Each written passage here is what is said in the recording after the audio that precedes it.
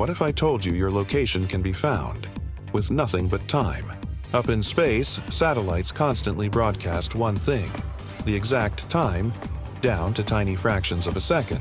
Your phone doesn't see where you are. It measures how long those signals take to reach you, because signals move at the speed of light, about 186,000 miles per second.